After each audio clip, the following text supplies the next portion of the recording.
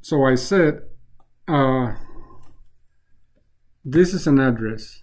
This is an address, this is an address, this is an address, this is an address, this is an address, this is an address, this is an address. This house has an address. This might be 1508, this might be 1510, some street, whatever, right? So that's what this is representing. Just some made up address that I come up with, right? I just say x100. And if I'm doing integers, and I deduct 4x96, right? So that's what that means, okay?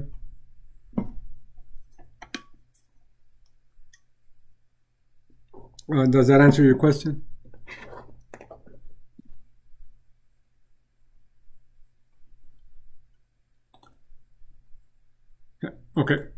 Okay, so let's continue with functions. We're still like dealing with function concepts, and I go here, and let me go here. So we talked about value parameters, we talked about reference parameters. So now let's, we also talked about variable scope, but I'm still going to cover it to make sure that we understand what that is, okay? So let me go there. And let me bring up some code.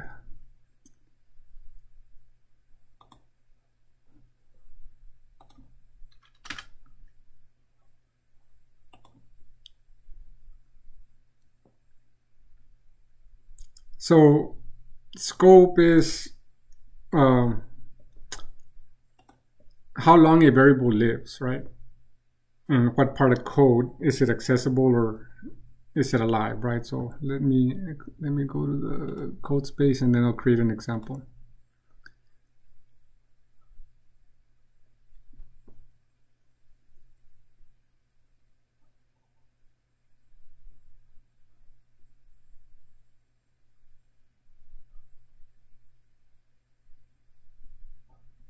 And scope for functions applies to looping or conditional statements too, okay? So the same concepts apply. So if you know the scope for functions, how they work, then you'll know how the other ones work too.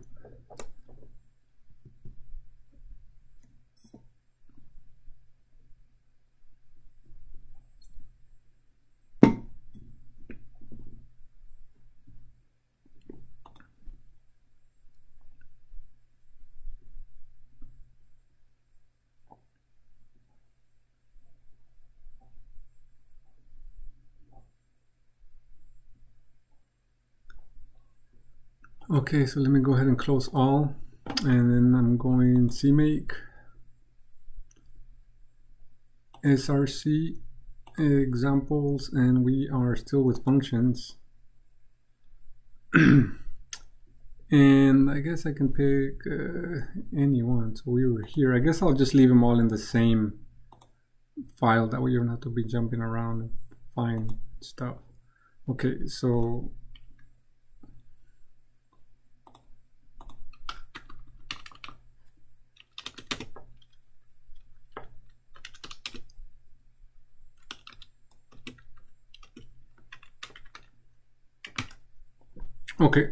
so notice where I'm declaring this variable, like it's not within any of the functions, and it's in a header file.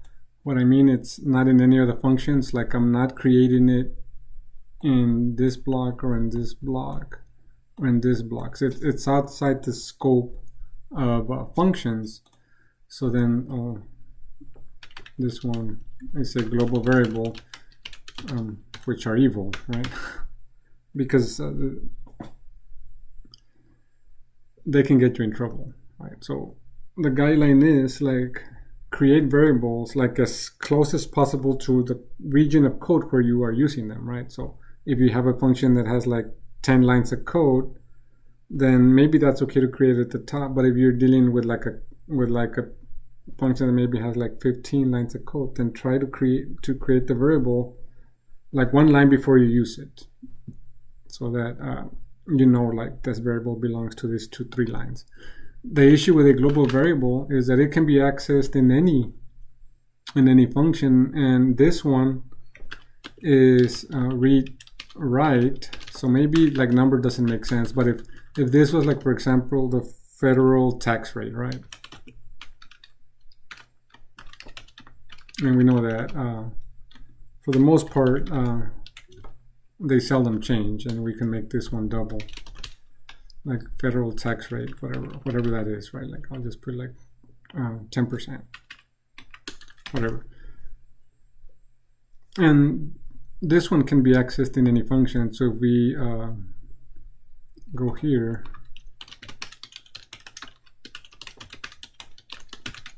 access global variable. Okay, let me mute that person.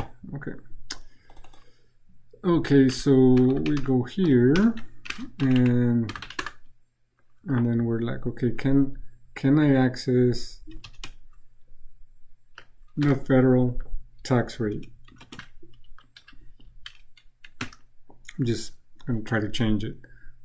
Let's try to build.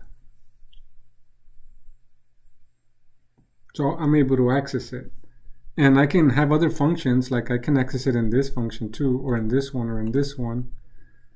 That's okay. Like the issue here is that it's global, meaning it can be accessed by any function that's accessible or any function in these 2 pages have access to federal tax rate, which is a big scope, right? Like it's global. That's why we say global scope. So is that bad? Well, in this case, the only reason it's bad is because it's read-write. Okay, meaning like I can accidentally change it. Like maybe I didn't mean to do this, and then I would other code that uses it, right?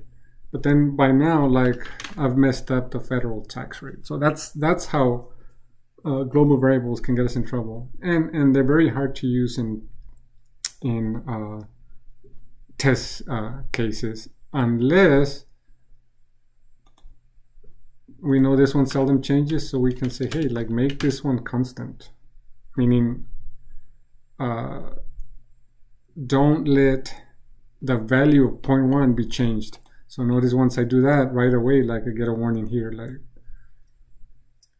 must be modifiable value, L value. I'll explain what that is later. Basically, it means it must be a variable that can be changed, and in this case, it's not. So if we are going to use global, so if we have to, then please remember to use const. That is your friend.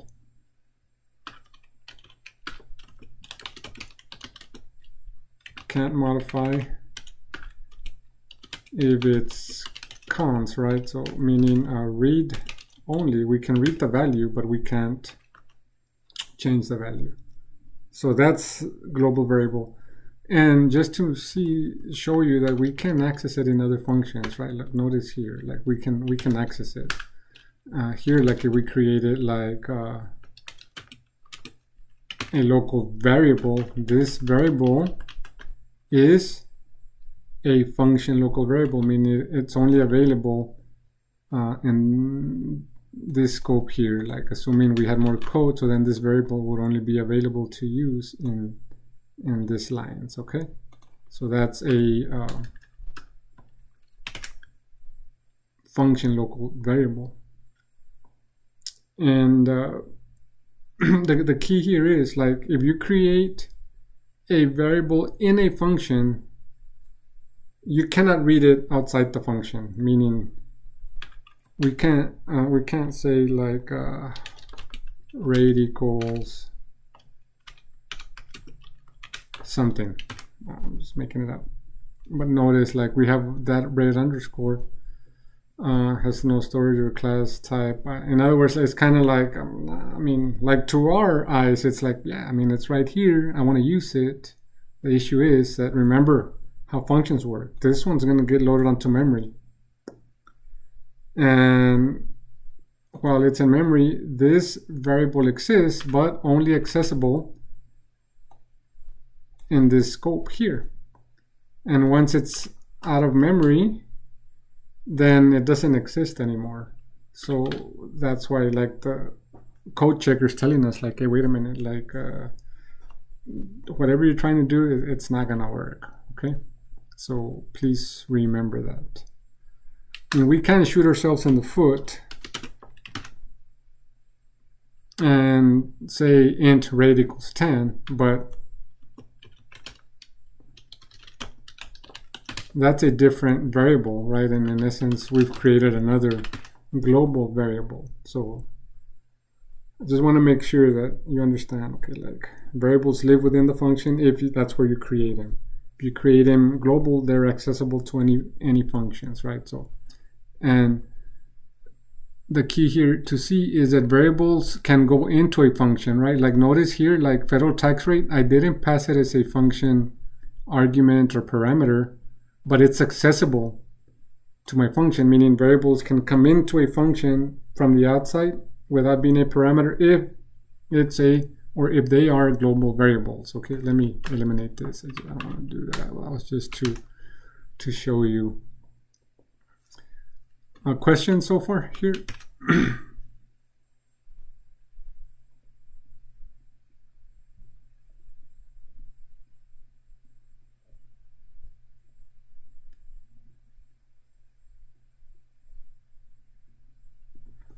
Okay, and while I'm here, access global variable, like if I have a statement, right? I'm just gonna make a simple one. Then federal tax rate can be read in that statement, right? Because remember the rule is, and remember what I said, whatever applies to functions as far as like how variables work and global variables applies to conditional statements and to loops. This is a global variable, so we can read it in the if statement. But if I create, I'm just creating that, right? And then I'm like, notice it only lives in the scope of the if statement. Okay, so obviously the key here is if you want it to be using some variable created outside, this is a local function variable. It's in the scope of the function, but so is the if statement. So then here we could say rate equals some other number, right? I'm just making numbers up. And notice down here, then I can access it. Why?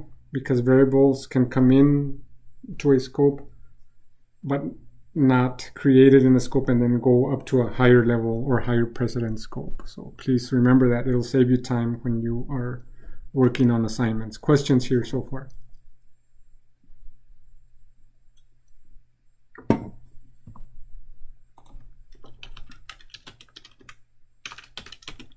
Same holds for the switch statement, the while, and the for loop. Okay, this is the same concept as far as like scope.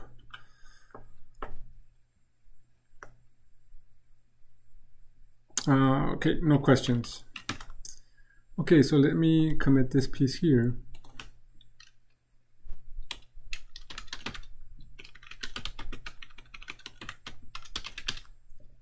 Pretty sure they covered this in Python, but I still want to make sure that you understand that it's still the same here. It'll be the same for most programming languages. Okay, so let me stop and start.